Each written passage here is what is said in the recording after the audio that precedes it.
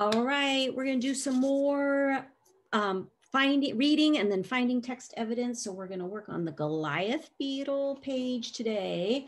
And we are working on the hummingbird moth page also, which is on the back. All right. So if you feel confident that you can read this, you can find the information on your own, you know what to do, then you don't have to stick around. You don't have to watch this video. All right. And if you would like some support as you're reading, if you want to read along with me, then you are in luck because we're going to read it through 3 times. But first, we're going to see what we're looking for. What text evidence are we looking for? So we're going to use an orange crayon to highlight 2 adjectives that describe the Goliath beetle. Adjectives are describing words, right? 2 adjectives that describe the Goliath beetle. Use a purple crayon to highlight what the Goliath beetle eats. So we're looking for what the Goliath beetle eats, and use a green crayon to highlight where Goliath beetles live. All right, and then we are going to use the text to compare and contrast a Goliath beetle and a Japanese beetle. We know all about Venn diagrams. We are Venn diagram experts, right?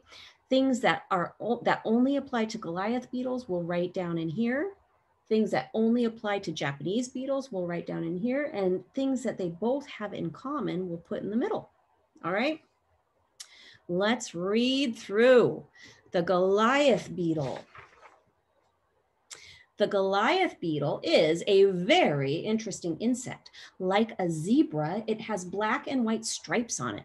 Goliath beetles can be big. Unlike other beetles, Goliath beetles can be as big as birds. What?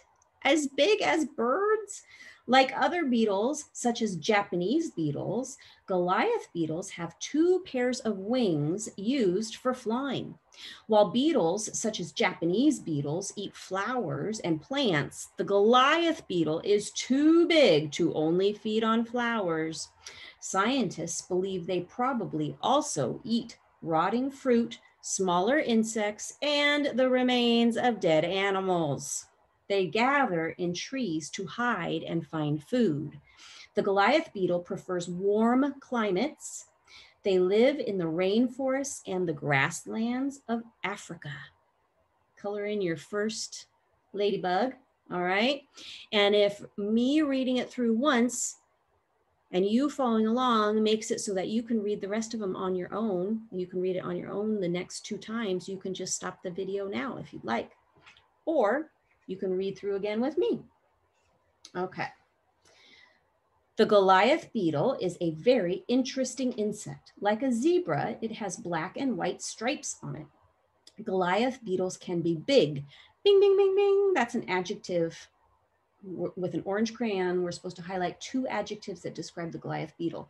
Goliath beetles can be big. Bing, bing, bing. Unlike other beetles, Goliath beetles can be as big as birds.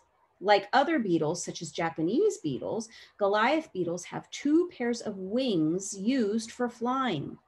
While beetles, such as Japanese beetles, eat flowers and plants, purple crayon to highlight what the Goliath beetle eats. Bing, bing, bing, bing.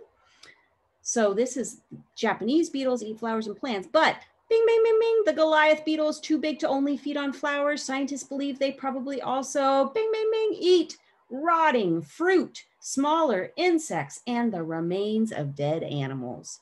So this is the part where it's talking about what the Goliath beetle eats, right? Rotting fruit, smaller insects, and the remains of dead animals. They gather in the trees to hide and find food. The Goliath beetle prefers warm climates. Bing, bing, bing. We're supposed to use a green crayon to highlight where Goliath beetles live. They prefer warm climates.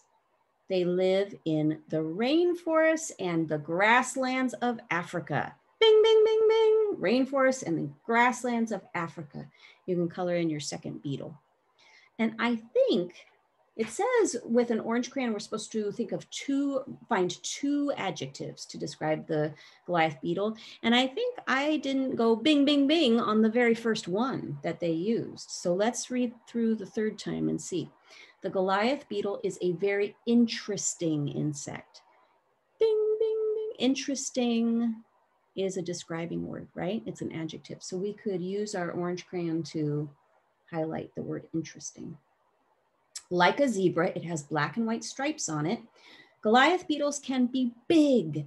Unlike other beetles, Goliath beetles can be as big as birds. Like other beetles, such as Japanese beetles, Goliath beetles have 2 pairs of wings used for flying. While beetles, such as Japanese beetles, eat flowers and plants, the Goliath beetle is too big to only feed on flowers. Scientists believe they probably also eat rotting fruit, smaller insects, and the remains of dead animals. They gather in the trees to hide and find food. The Goliath beetle prefers warm climates. They live in the rainforests and the grasslands of Africa. You can color that one in. So make sure you found the text evidence for all 3 of these things. You can color these in when you have found them. And then you're going to use the text to compare and contrast a Goliath beetle and a Japanese beetle. So they talked about a lot about how big they were, the size of the different beetles, and they talked about what they eat quite a bit. So you can put things in each of these areas. You don't need to do full sentences, okay?